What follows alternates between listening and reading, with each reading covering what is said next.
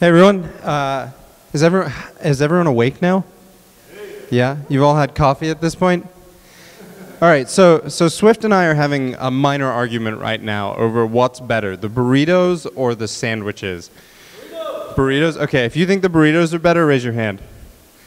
If you think the sandwiches? Okay, I win. Awesome. So yeah, I'm here to talk to you about logistics today. Let me go ahead and introduce you myself. I'm Shy. Kind of a fun story. Yeah, it's a fun story. About a year and a half ago, actually, I'd never organized a developer-focused event before. I'd never organized a hackathon. And I went to this weird event in New York at this co-working space. I took a weekend off to take an overnight bus to hang out with Swift and John and Dave and a bunch of other hackathon organizers to learn how to organize a Hackcon or a hackathon at the first ever Hackcon. That Hackcon changed my life.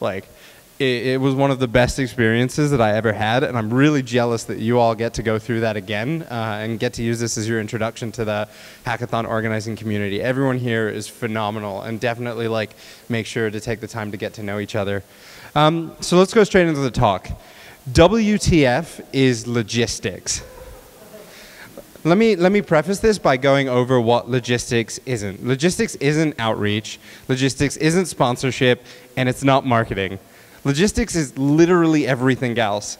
So much that the name of this talk shouldn't actually be logistics, it should be logistics, i.e. that one super long Hackcon talk about literally everything that wasn't related to money and or marketing. So let's go straight into it and talk about hackathon planning.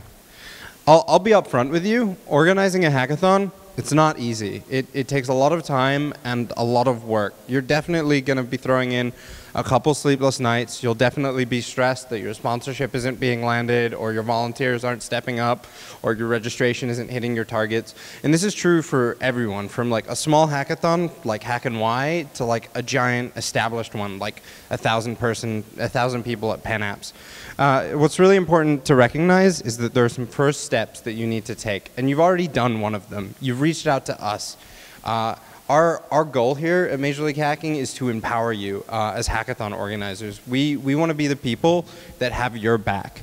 After you've talked to us and we've introduced you to resources, establish a timeline, right? So you need to kind of chart out what are you doing for the next 4 to 9 months. So let's talk about that. We're now 4 to 9 months out from your event today. Today is day 0 of hackathon planning. And the first thing that you need to do before you can really go do anything, before you can start raising sponsorship, before you can put up a website, you need a venue. You need to lock down your venue before you do anything. And when it comes to venues, there's a couple schools of thoughts here. There's definitely multiple types of hackerspaces. So thinking back to hackathons that I've attended recently, probably the big one that comes to mind as a large room is HackMIT or BitCamp. Their thought process is, let's get everyone into the same room, let's get everyone where they can see each other, let's get our sponsors really close to everyone. And I personally think this is the best way to run a hackathon, but unfortunately it's not so perfect. Doing a space like this results in all sorts of logistical issues when it comes to power, when it comes to handling Wi-Fi. These kind of venues are difficult to lock down. They tend to be gyms or basketball courts, and you usually have to fight your administration to find one of these venues. The kind of backup solution is, instead of one single larger room, is a smaller, or set of smaller rooms. Hackcon does this really well. Revolution you see in Cincinnati does this really well. The majority of hackathons tend to take the smaller room route. You risk distilling your community into kind of smaller sub-elements. MHacks gets around this by running cortexes and kind of theming each of the rooms and building kind of a microscopic community around things like iOS or whatnot. But with smaller rooms, you walk away from those power issues. Odds are classrooms are already set up to handle 30 people hacking because that's what they do every day. They're definitely already set up for the spread of Wi-Fi. The access points are usually already, able to handle it because that's just a standard day of school for a set of small classrooms.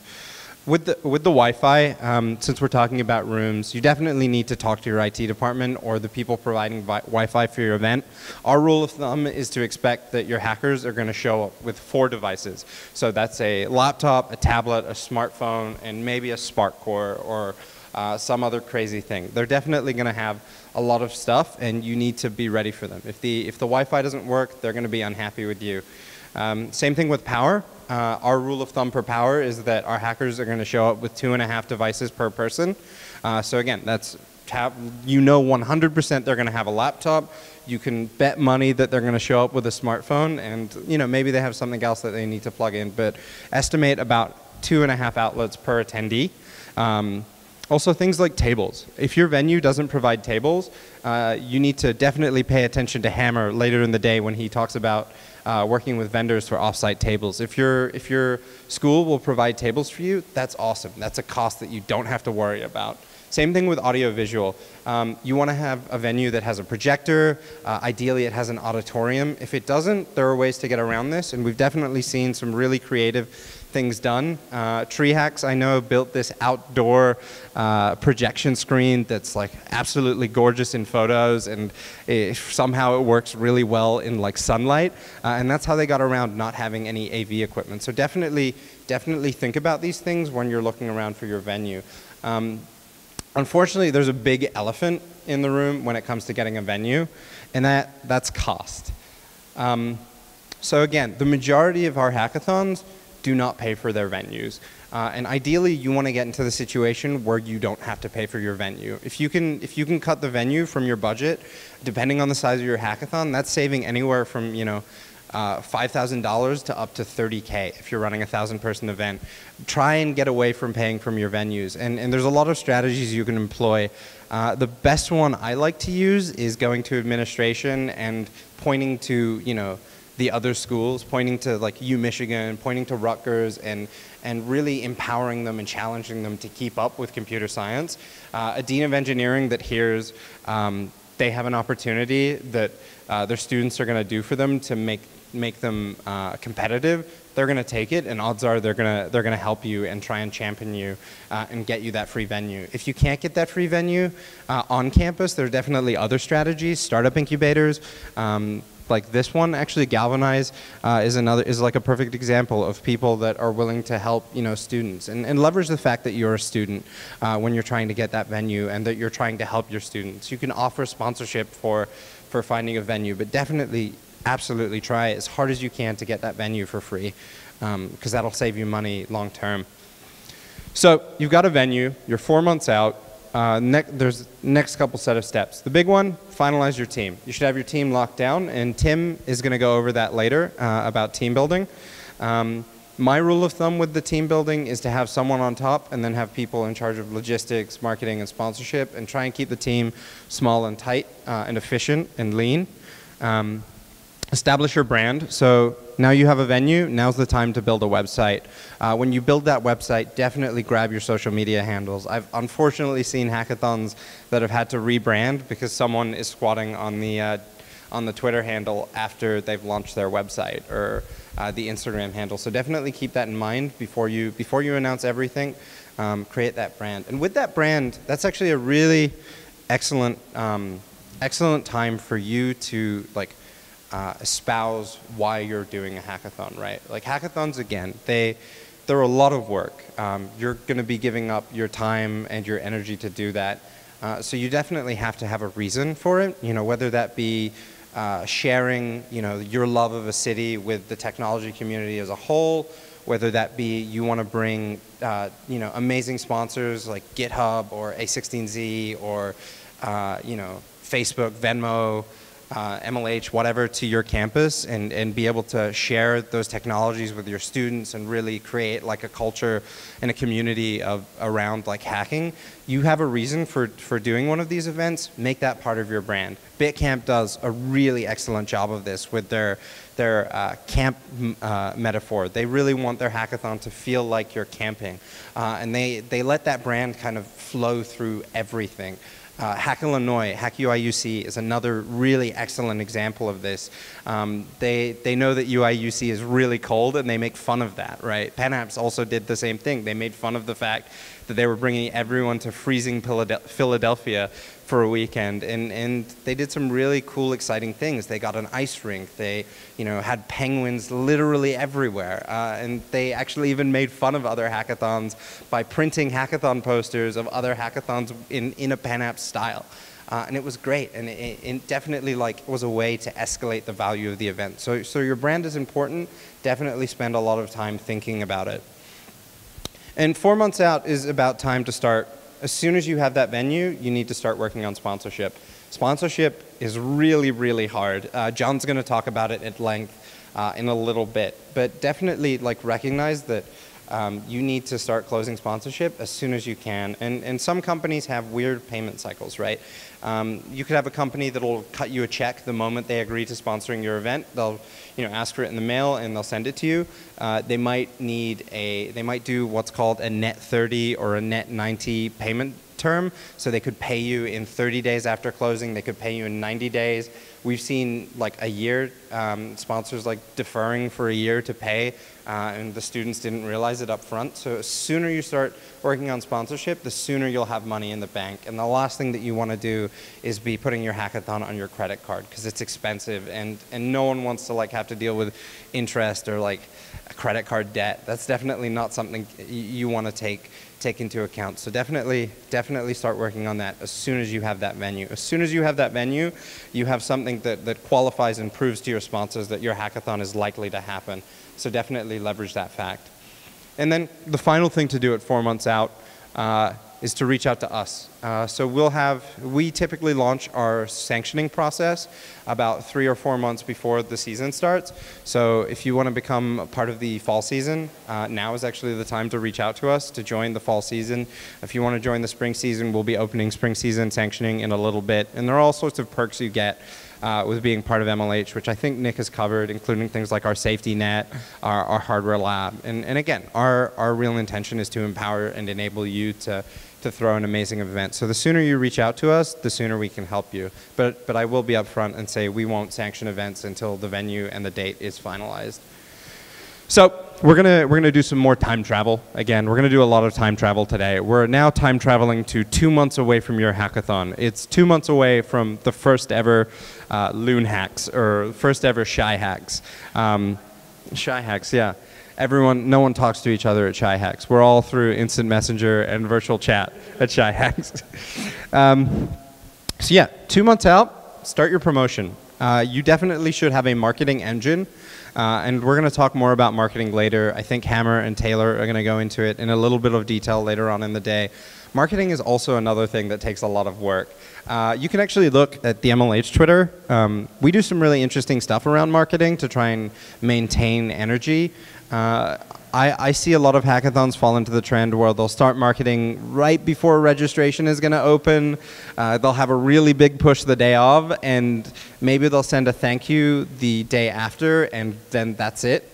Definitely, start your promotional engines and keep them going throughout the year. Keep the buzz and the spirit of your event alive. Start tweeting about it. BitCamp, which does a really interesting thing called the 50 Days of BitCamp, where they do a big announcement every day prior to the event. And that's a really great way to get people excited, get people wanting to come to your event. Definitely look into some interesting strategies around promotion. Also, 2 months out is the time to start lining up your prizes. John is also going to go into more detail about this, but our opinion here is that cash prizes are the worst thing since moldy sliced bread. That's the official company line, is moldy sliced bread. And I agree with this personally. The big reason being, and you probably have felt this yourself, you go to a hackathon and you hear that someone's offering a $10,000 prize. In the back of your mind, you've already spent that money. As soon as you hear, I'm offering you 10K, you've spent it. And so when you don't win that 10K, because odds are, you know, if it's a 300-person hackathon, that's a, I don't know, 1 in 300 chance of winning that prize. That you'll be really disappointed and you'll be a little let down and you'll be hurt. What we think the better thing to do is to provide prizes that continue the spirit of hacking, right? So cool prizes involve things like pebbles, right? Something you can continue hacking on. They involve things like Raspberry Pis, the BBC Micro, if you can get a couple of BBC Micros. Anything that like keeps the spirit of hacking alive makes a perfect like thing for a prize. There's also other things you can do around prizes to, again, extend your promotional engine. UIUC gave out snow globes. Bitcamp gives out 3D printed statues. I honestly think 3D printed mascots of your school mascots are one of the coolest things that you can win, and they're super cheap for you. You just need to, you know, buy some filament and print it out. And you can even print it out during the event, which makes it really exciting. So there's definitely be creative with your prizes. People will be really excited and really proud when they win them. Also, if you are looking for mentors, judges, and judges outside of your sponsors, which you should, you need to start recruiting them about the same time that you start recruiting your participants. Let's say you're in an area with a startup incubator and a really strong startup culture, and you want people, some of those startup people, to come, you know, judge your event. Now's the time to reach out to them. Same with mentors. If you have alumni that want to come back and want to give back to your community, reach out to them now at 2 months out. With judges, I will be upfront and tell you there are good judges and there are bad judges. Good judges tend to be technical. You need to be upfront with your judges that you're not a startup weekend. There is a wrong question to ask, and that question is, how do you make money? If a judge asks that question, you've failed as an organizer to prepare your judges for your event, and you've let down your hackers. There's nothing worse than you building some amazing technical project and a judge comes up to you and asks you how you make money. So definitely combat that early when you're picking your judges. Same thing with volunteers. Start recruiting your volunteers now. There's a lot of great strategies behind volunteers. I know Bryn, if anyone's coming tomorrow, is going to talk about partnerships with service organizations. They're definitely great places to find volunteers. Definitely source your friends. If you have a lot of friends, you know, ask them. They'll volunteer for you. And start letting them know, like, these are the things that we need. These are the hours that we have to fill. Like, be sure, like, can you help? Like, and no, none of your friends, I hope, are going to say no if you go to them and say, you know, I'm trying to do this great thing. You've seen me working on it for the last 2 to 7 months. Like, could you help me? And they will. But you need to let them know up front so they can schedule it. Also, 2 months out is time, if you want to have workshops, it's time to start sourcing them. So again, these could be from your sponsors or they could be from people off campus. I know where I'm from, Cincinnati has a really strong Ruby community. We had one of the Ruby guys, or one of the guys who maintained Ruby lived in Cincinnati, so we reached out to him and asked him to come to our hackathon. And because we gave him a heads up, he was, you know, more than willing to come attend. There's definitely some pros and cons when it comes to workshops. Pros, your workshops can be really great and they can be really impactful. One of the best workshops I think I saw was from Kushal Parikh, who used to organize HackRU. He gave it at McGill Hacks, and this was right after the Tinder API had been exposed, and he walked everyone through exposing the Tinder API. Swift gives an amazing how to be a badass hacker workshop. There's definitely some really excellent workshops you can get, but again, you need to give people a heads up that you want them to do that workshop. You need to give them a heads up to prepare. People are going to have their workshop, you know, want to have time to do their workshops. I know it's not, I mean, it's pretty typical that people have their workshops done a few weeks out. They're not going to be working on them prior to Nick walking out and telling you that you're on. But yeah, so definitely give them time to work on them if you want high quality stuff. Unfortunately, there are cons with workshops, right? You could promise a sponsor a workshop with 1,000 people attending, and they want to give a workshop on SEO, and none of your hackers like could give a damn. like sourcing workshops isn't necessarily the best thing in the world. Realize like your hackers are people too. A good rule of thumb is if you wouldn't go to that workshop, you probably shouldn't like let someone give it. And also, like, the closer you get to the end of hacking, the less people are going to show up to that workshop. You don't have to have workshops, and especially if your sponsors ask you to give workshops, vet them.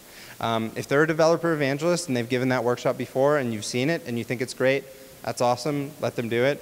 If they're a recruiting sponsor and they're really using this as an opportunity to shell resumes, maybe push back a little bit, because no one will come. And then the last thing you need to do is launch your registration. You need to start finding out who's coming and start being able to establish like a head count and get people's emails. You can definitely keep emailing them and keep them excited and get their information. With registration, there's a basic set of things that we ask for. We ask for name, school, major, and there's all this information on the MLH sanctioning process. Also some like interesting suggested ones, t-shirt sizes, food preferences, gender identity, race, so you can do some analytics of your demographic and set yourself some targets to improve on going forward. Definitely ask those questions and make sure that during your registration, and we'll communicate this with you again through your sanctioning process, that people know that your event would have a code of conduct and that you have an expectation that your attendees are abiding by this code of conduct. So it's time for some more time travel. We're jumping ahead another month. It's now a month out from your hackathon. Your last 3 to 8 months of planning have gone phenomenally. You have a lot of sponsorship money in the bank. You have a ton of hackers coming. The first thing you need to do at a month out is establish your head count.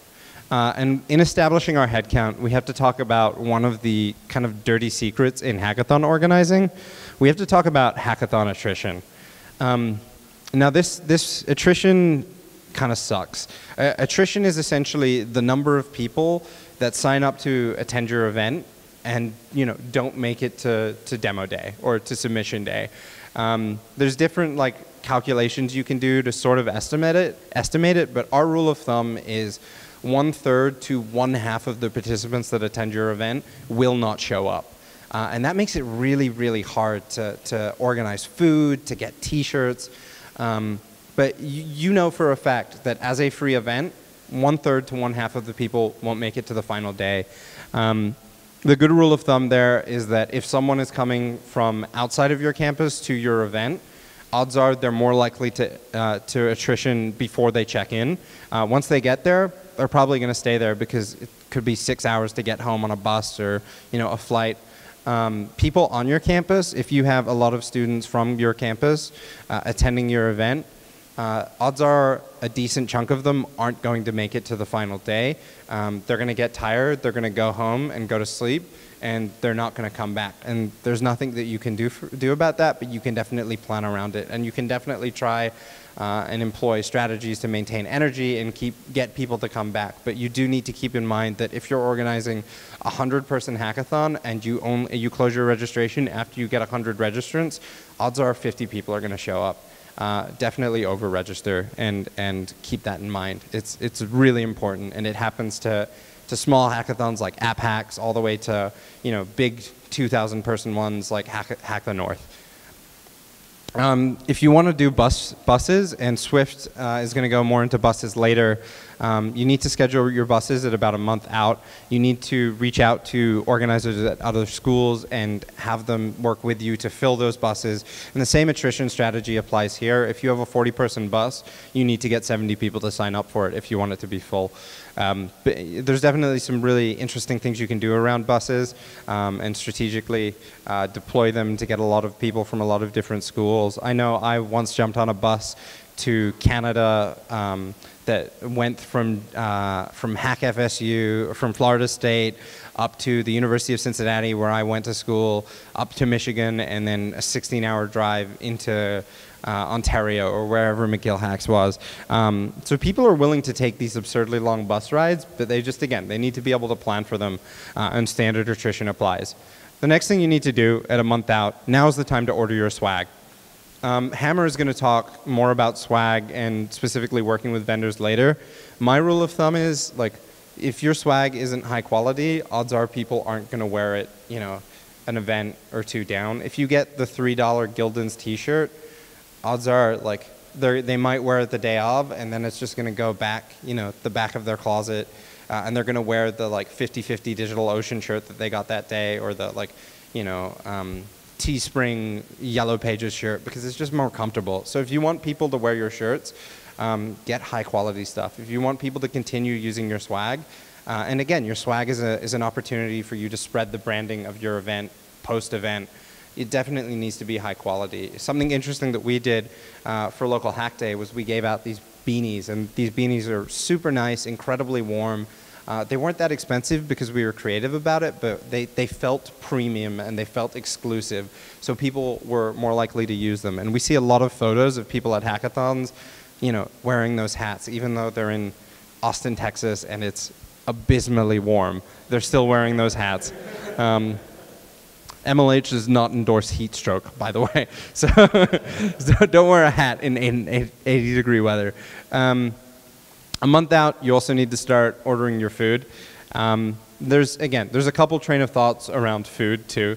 Like everything, when it comes to hackathon organizing, everything is kind of a pro and con about different strategies.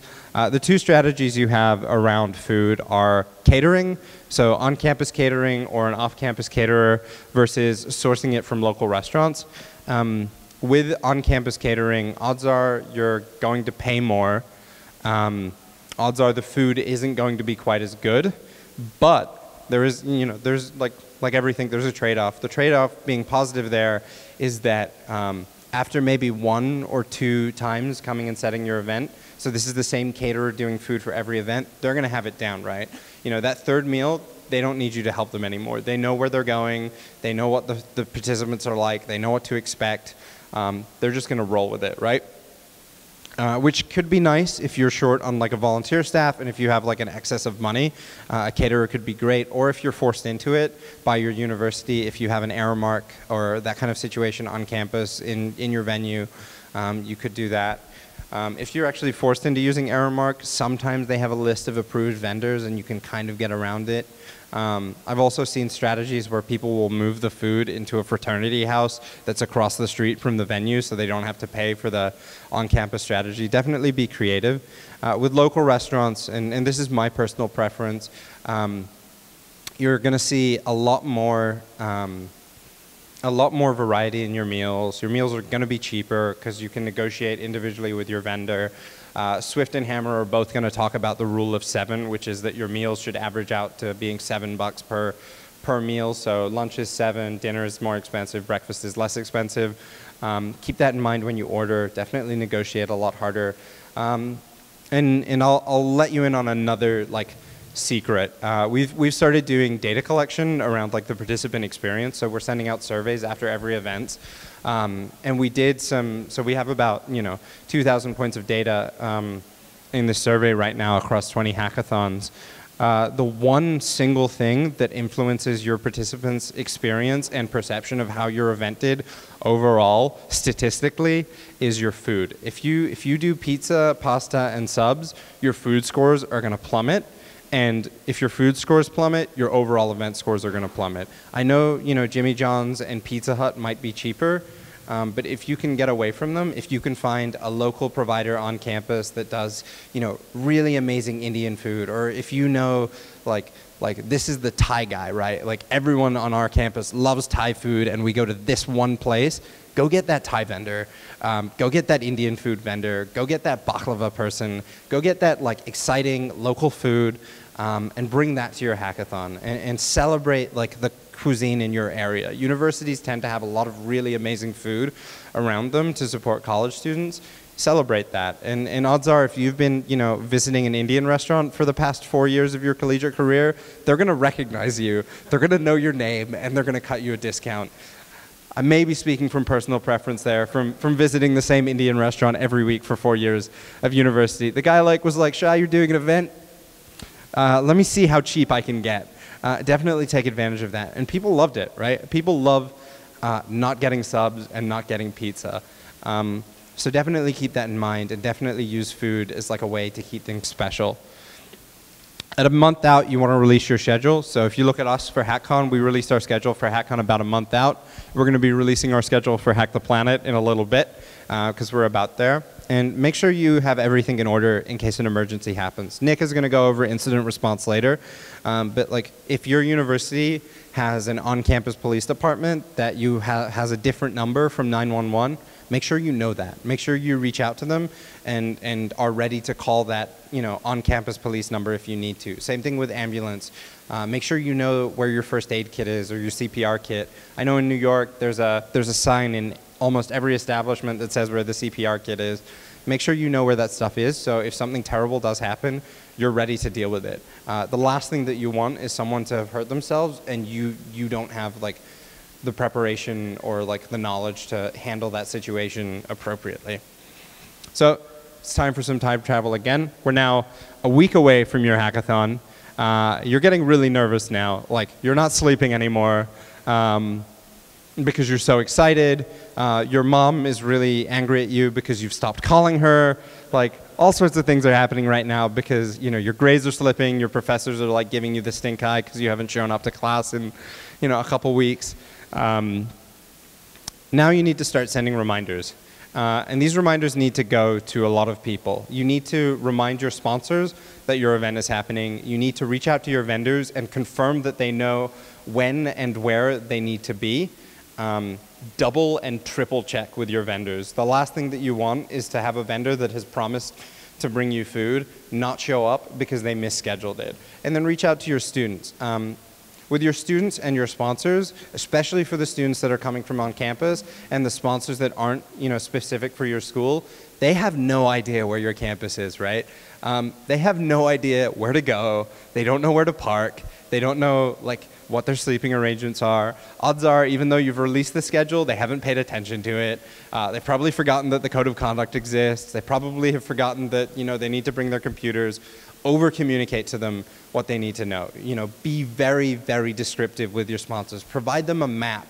You know, maybe a link to Google Maps with a picture of the route to your event from a major highway. Over-communicate how you get there. Over-communicate what they need to do when they get there. Let them know how to get a hold of you if there's, you know, an emergency. For sponsors, I would give them your direct phone number. Like, make yourself available to them. Prepare your volunteers. Have a meeting with all your volunteers and go over, this is the logistics of our hackathon. This is our expectations for you as a volunteer. This is what we need. Share why you're doing it with your volunteers too. Make sure that they know and that they've bought in to what your vision is, right? Your volunteers are there to like help you out and have your back, but you need to loop them into that.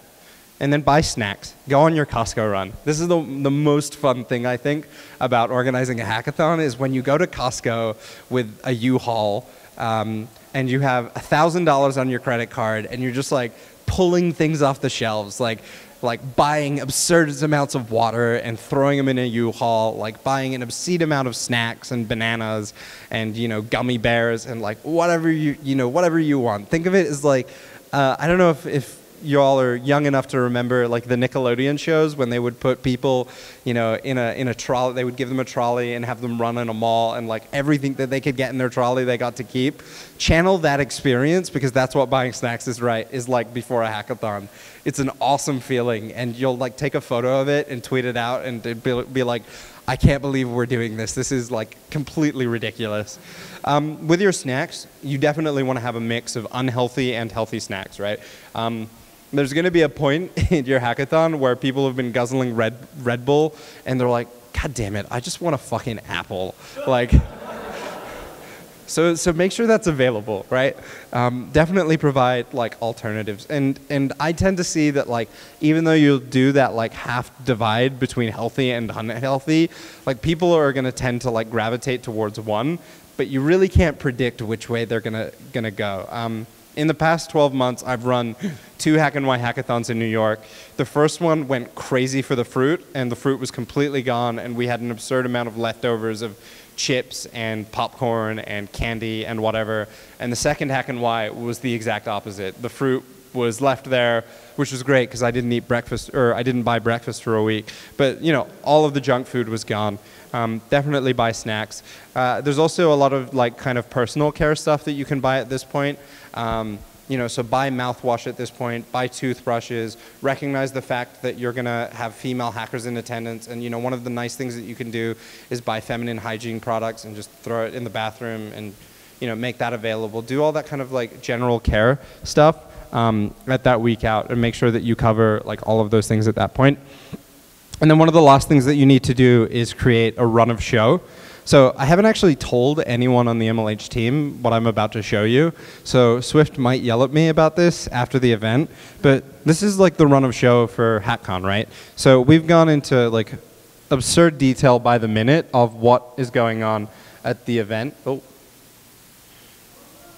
Yeah, what's going on today, right? Like we know where everyone is at all times. So I know Nico and Carl, who aren't here right now, are setting up registration as we speak because we've pre-plotted that.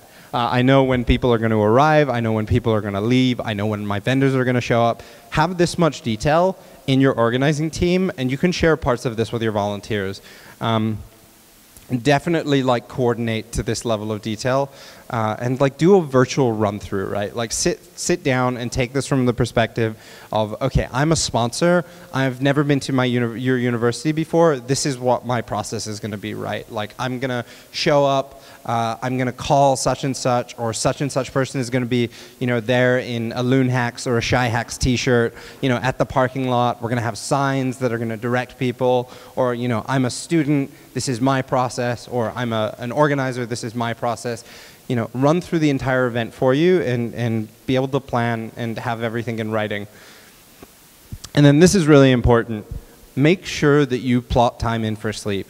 There have been studies that prove that like a lack of sleep reduces your ability to like function cognitively. I'm not saying you need to get 9 hours. If you can somehow make it work that you can disappear for 9 hours, that's great planning. But definitely like set it up in such a way that you know when you're going to sleep, and be mean about it. Like if someone is supposed to be sleeping, yell at them until they go to sleep. The last thing that you want to happen is to have your entire organizing team pass out at 4 a.m. and then at 7 a.m. a food vendor arrives and no one knows where the organizers are, and there's no plan to deal with that. I've been to a ton of hackathons where I, as a other hackathon organizer from another school, have had to step up and coordinate the food because all of the other hackathon organizers are asleep because they didn't plan for the fact that they're human beings and they need to rest. I'll also make note that if you have never tried Red Bull before, or if you've never drank coffee before, now is not the time to try it, right?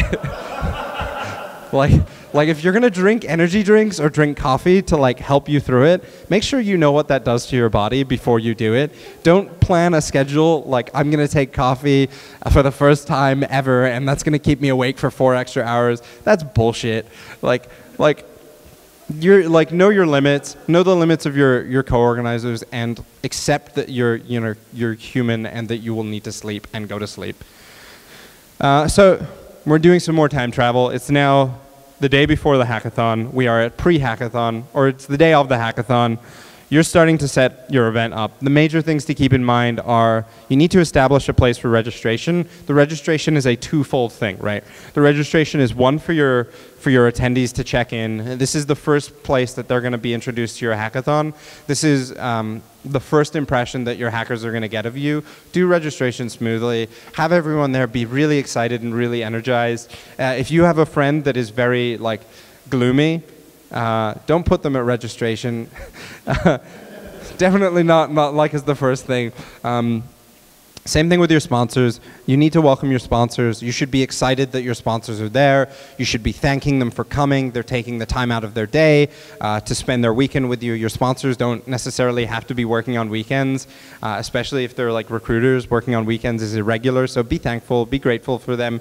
But recognize that your sponsors are there for your hackers, and introduce them to your hackers as soon as you can. And there's some really great strategies that you can do to enable this. One of the best things you should do is put your sponsors with your hackers, right? If you have a large room, you shouldn't put your sponsors in another atrium, you know, a mile and a half away. Put them in there in the heart of it, right? Like either wrap the hacking with your mentors, or if you're doing classrooms, spread it out in a way that like the sponsors are in the halls and the classrooms. Your sponsors, like, they're not there because they buy into your vision. They're there because they want access to your participants. So enable them to get that access to your participants.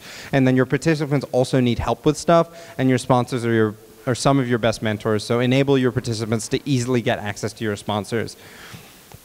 Start putting out the food. Some people might have driven or have been on a bus for 16 hours from Canada, from Michigan to Canada, and they're really hungry. Feed them. Definitely feed them. Whether this is like, you know, a pizza. So at Hack&Y, we recognize that people have been on the bus since 6 a.m. Getting to Hack&Y, so we order pizza for them at noon. Even though I hate pizza, we put it out because people are hungry and they need to eat. So put out food. That could be snacks too. Like, make sure your snacks are out. If people are hungry, let them eat. And then do a tech check. So for those people that are going to be presenting, call them into your opening ceremony area, have them plug their computers in. If they need sound, that's when they'll probably tell you, and you can double check that the sound works on your system. Same thing with your power and your Wi-Fi. Your power and your Wi-Fi, you need to make sure everything is ready, so double and triple check that. Some interesting stuff to keep in mind with Wi-Fi is have like a backup Wi-Fi system. What tends to be the major problem with Wi-Fi at events is that your access points will get overloaded because there are too many people logging onto your Wi-Fi points. So if you have Ethernet available, you'd be able to like convert to a partially wired network and alleviate some of this burden. I know the first ever hackathon I went to, the hackathon that inspired me to organize hackathons, was Hack MIT, organized by Ishan, who's one of the Hackcon organizers. And Ishan tasked myself, an organizer from Penn, an organizer from RU, to convert the entirety of Hack MIT into a wired network, and they called us wire bitches. So like, if you need to make that conversion, have that ready, and be ready for it. Double check everything. If your power and Wi-Fi doesn't work, like, your hackers are going to leave and they're going to go work out of a hotel and they're going to be unhappy. And there are plenty of blog posts from participants in the hackathon community that have had that like experience. So definitely try and avoid that if you can. So we're jumping into your opening ceremonies. Your opening ceremonies are the thing that sets the tone for the entire event. So much that I actually want to give an example of what I do to set the tone at an event as an MLH rep. Is Jared here? Did Jared leave? All right, so everyone, I want everyone to stand up and we're going to take a selfie right now. You've been sitting down for like an hour, so let's take a break. Swift, can I borrow your phone? So everyone come together. Let's huddle in the middle, right? All right, and this is actually the point, right? Some of you are laughing. This is creating energy, and this is something that you can do to like make sure that your hackathon starts off in like in a great way. All right. Everyone say Hackcon on 3. 1, 2, 3. Thanks.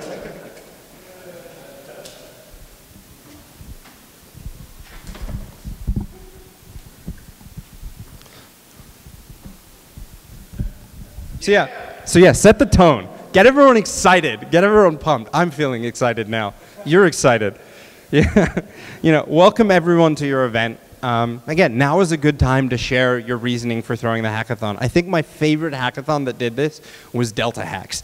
The organizer of Delta Hacks, Janelle, went up on stage and, she said she'd been working on this hackathon for a year and a half, and she goes into the backstory of it, and everyone was so impressed because they realized how much work she'd put into it. And it really started the hackathon in like this amazing way that like stayed for the rest of the event. Definitely, if you have API demos, do them now. With your API demos, something to keep in mind is you don't necessarily have to offer them as a sponsorship perk. You could invite people that you know that give great API demos to give those API demos. And be respectful of your hackers' time, right? Like, if you're giving away API demos, you're essentially selling their time. So keep that in mind, right? Like, don't spend 2 hours in opening ceremony on like API demos. I've been to those hackathons. they're not fun, right? Like, and you can look around the room and see everyone's eyes are glazed over. Your opening ceremonies are your first impression for everyone there of what your hackathon is going to be like. So be respectful of everyone there, and definitely keep the energy up. So we're going to do some more jumping. It's now the hackathon itself. Opening ceremonies are over. First thing you're going to do is you're going to run a team formation workshop. This is something MLH can help you with. The next thing that you're going to do is start working on maintaining energy, right?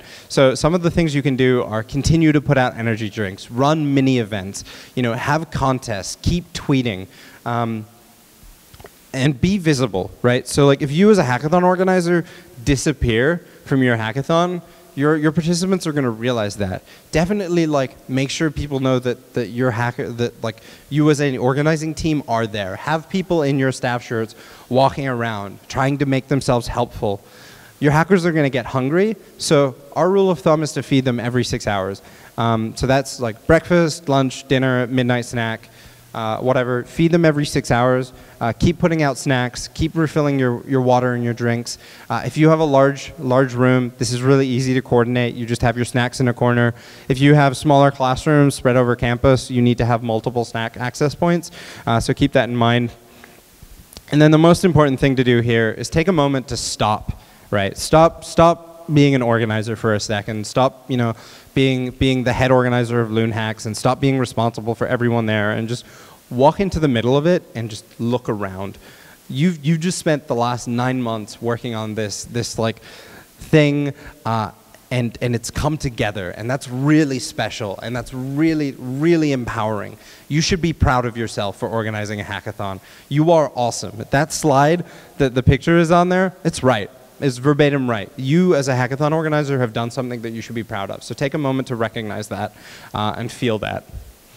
And then, so the last thing you need to do during the hackathon submission or the hackathon period is to start sourcing hackathon submissions, right? You need to start asking people to submit. I would lie to them, right? Lie and tell them the deadline is an hour earlier than it actually is. People are going to not submit until the judging period has started. I've been at hackathons where someone has come up to me and they've been like, yeah, I didn't get the challenge post submission in on time. I didn't get the Hacker League submission in on time. Can I still give a submission? And you begrudgingly say yes, but you can minimize that by lying and saying the hackathon submission period closes an hour before it actually does. Have people walk around and tell you, say, it's time to submit your demo, it's time to submit your hack. Make it clear, blast it out in email, blast it out on Twitter. Let everyone know that project submission is coming. And this is something that leads into judging. Judging is an area that MLH is definitely able to help you with. So we're going to jump forward to judging. It's now the judging period. Everyone submitted. You've caught that one person that submitted after the deadline, and you've accounted for them in your system. You have two options here at this point. You can either do a presentation style like Hack and Why, or you can do an expo like MHacks or PenApps. There's definitely pros and cons with each. So presentation style is only really manageable up to a certain limit. Once you get over maybe 30 or 40 submissions, presentation style is now no longer a viable option. It would take all day. If you're under that limit, you can definitely get it done in an hour and a half, maybe 2 hours. And that's when you bring everyone up to the stage. They have a minute, 2 minutes, and they show everyone what they've done in front of their stage. And I really like presentation style. I think presentation style is a lot of fun, especially if people have practiced. The other style is expo style. So HackFSU does expo style. The majority of our hackathons do expo style. This is where you set up a whole bunch of tables, everyone puts their project on the table, and then you have your judges walking around. Expo style brings in a whole host of new logistical problems, right? And again, MLH is really good at solving those logistical problems. We have this system internally that we call stack ranking. Stack ranking, how many people in here have taken linear algebra? Okay, so you'll have, so to explain it for those of you, it's like a math problem, right? You have a set of of hackers that want to demo. You have a set of judges that want to demo. How do you reduce that set of participants down to like a final top 10 or to like a top 1, top 2, top 3? What we do is we break our judges into zones. So you know, we'll have hackathon submission project from 1 through 10, 10 through 20, 21 through 30, whatever, all the way up, and we will assign judges to each of those zones, and those judges will judge that, and so they'll come back and say the best hack out of, you know, hackathon submission 1 through 10 was this, and you reestablish a new set, right? So you now have a new, you know, you cull a list of 100 down to 10, and then you repeat the process. And this is something that MLH is really great at coordinating. If you're going to run expo judging, I would work with us, and definitely talk to us if you want us to do this. This is something that we're really good at. We have a lot of experience. Judging is going to stress you out. Opening ceremonies are going to stress you out, and closing ceremonies are going to stress you out, and we can definitely help alleviate some of those stresses, especially in the judging period. So definitely talk to us, and we are more than happy to like run that period for you or help you run that period if that's something you want to do yourself. So it's now your closing. I know I said this before, but definitely respect your participants' time. Your participants are at this point exhausted. They've been there for 24 to 36 to 48 hours. They want to go home. Now is not the time to have the dean of your university come give a 20-minute talk on why you should get a master's degree at, you know, the University of Loons or whatever. That would have been the beginning of the hackathon, and even then, that's probably not something you should do anyway. So definitely keep in mind people want to leave. If you do a final presentation for your like top 5 from your demo, have those people do a tech check before they go on. Most of them will have weird, crazy setups because the things that they've built, you know, have been around for 24 hours. There's definitely no polish on like AV output or any of that. You know, they might not know that their site needs to be responsive because your projecting technology is through VGA and is only like a 640 by 480 output. Definitely have them plug their stuff in and see how it looks and make sure that it works. One of the other things that you can do is grab those developer evangelists that have come and sponsored your events. Something when I was competing or when I was a hacker was John actually was at an event with me and I made it to the final round and we do the tech check and then John pulls me to the side and he's like, Shy, give me your pitch right now. And I did my 2-minute pitch in front of him, and he told me it was crap, and he told me why it was crap. And when we gave the pitch for real, it was much better, and the crowd was entertained. If we'd done that pitch, you know, without practicing, the crowd would have hated it, and they would have been bored. And you don't want your hackers to be bored. You want them to be excited and to be energized. And your developer evangelists are the people that do this for a living. Their job is to give cool technical presentations and start in front of large audiences, so definitely leverage them. And then when you're done with that, thank everyone that came. Thank your volunteers, thank your facilities management, thank your administration, thank your hackers, and thank your sponsors. Say thank you to everyone, thank your parents. Pretend it's the Oscars, thank everyone. You couldn't have done this hackathon alone. You're not perfect.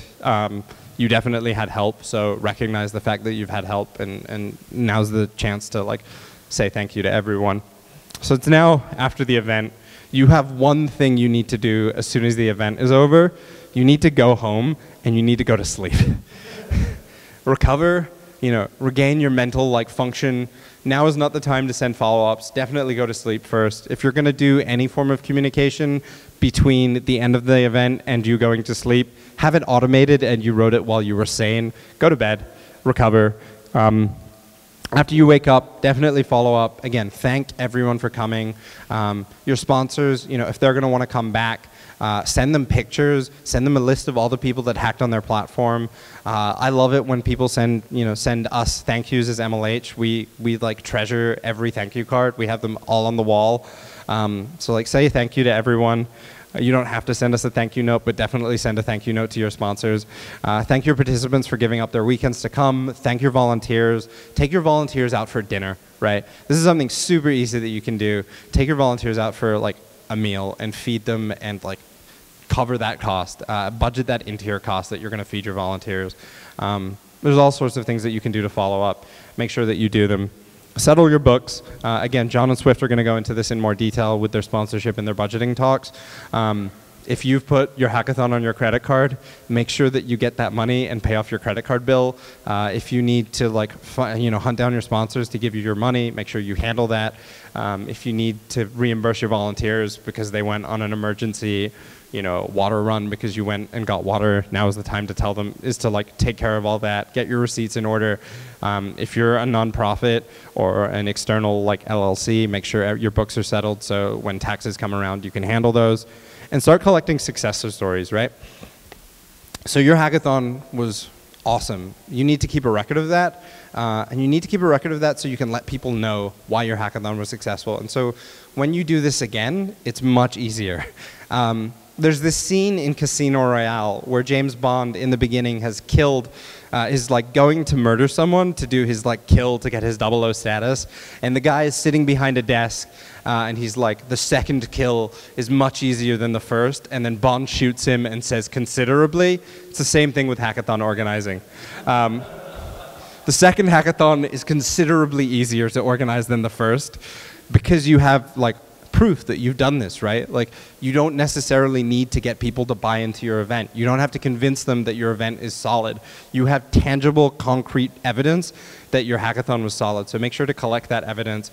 If you're not running that hackathon next year because you're graduating or because you need to step back and focus on the MCAT or your master's degree or just need to get your grades up because they've slipped because you've been spending the last 9 months ignoring your academics to organize this hackathon and you need to get your grades up. Make sure that you hand out all that information to your next organizers and the people that will be following you. What you do by starting a hackathon is set the tone and a legacy going forward. I know Hack-and-Y has been around for 12 generations now, and so has PenApps, and the legacy of things that people did at the beginning still affect your organizers 10 or 12 generations out. So make sure to keep resources and keep records of what you did so that people in the future can use them. So I know this was an obnoxiously long talk, and I don't expect you to have taken notes or to remember this. We have a written record and a written resource that has all of this information in more detail. It's the guide. It's guide.mlh.io. Go there. It has all of this detail, or all of this information in more detail, in more depth. There are YouTube videos that go into specific elements for an hour. We have a workshop on organizing buses. I commented on it for about 10 seconds. If you want more, Swift will talk to you about it for an hour on YouTube. So definitely leverage the guide. It's, I think, one of the things that I'm proudest of that MLH has put out of. So definitely use it if you want more detail. Otherwise, if anyone has any questions, I can take them now.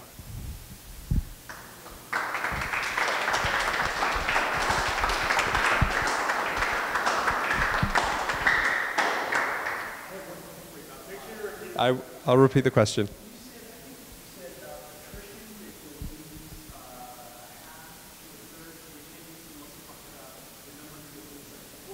Yeah.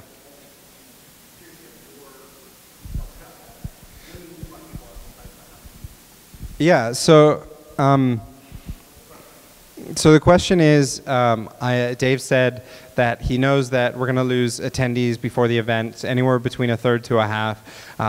Is there more detail that you can provide about losing people before the event versus during the event, if I'm saying it correctly?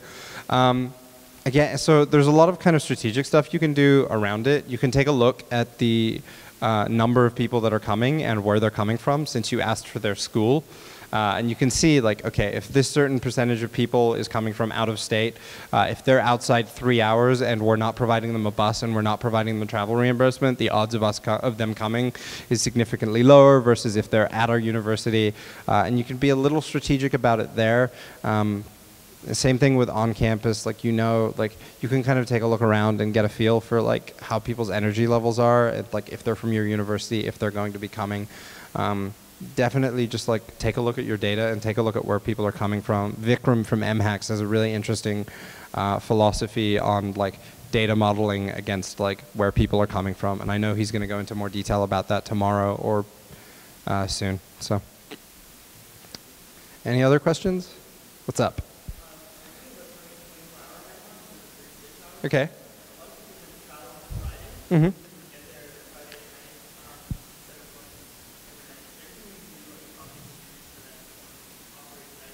That they're there? Yeah, so the question was, you're throwing a 24-hour hackathon rather than a 36-hour hackathon. You're looking to accommodate the people that travel on a Friday that won't be ready to hack until Saturday morning, if that's correct. So I would definitely reach out to people on campus. Run Airbnb for your hackathon. Like if you have a lot of friends, or if you're in a fraternity or a sorority and there's a lot of extra beds, definitely like reach out to those people. I know for Hack Princeton, back in 2014, 2013, I crashed in a fraternity house, and like the hackathon organizers had set that up, that like that was the fraternity house where everyone went, because they weren't allowed to actually have people sleep during the venue, so they set up an off-campus fraternity. So definitely reach out to those people. Again, students don't want to pay money for this kind of stuff. Odds are they're not going to book a hotel, so if you can like book them an accommodation on someone's couch and just kind of crowdsource that out, that's a great way to kind of like get around that problem. I think you had a question? Yeah. Regarding scheduling workshops, have you ever had experience with like some of our sponsors asked if they could hold their workshops before the hackathon? Yeah. Have you had experience with that, or primarily during the hackathon? So the question was, have I had experience with sponsors requesting to organize workshops before the hackathon? My response to that is no. I have not personally had to deal with that, but I have a lot of friends that have. Pen Apps does this, where the week prior is when they have all their workshops happen, and they'll invite all their sponsors. Again, with everything, there's pros and cons to this. The cons being that not all of your participants at your hackathon are going to be able to take part in those workshops. I know I couldn't just drive to Penn to like listen to a Facebook talk on a Tuesday and then go back to class Tuesday afternoon. But then the other side, like you do remove those workshops from your hackathon, and you have like a higher chance of people going to them. So there's definitely pros and cons to both of them, and you should keep those in mind depending on either strategy that you provide. I'm not saying that one of them is better or worse. They're just trade-offs. All right, I think, unless there are any other questions, there is another talk that is about to happen. I'm going to hand it off to Swift.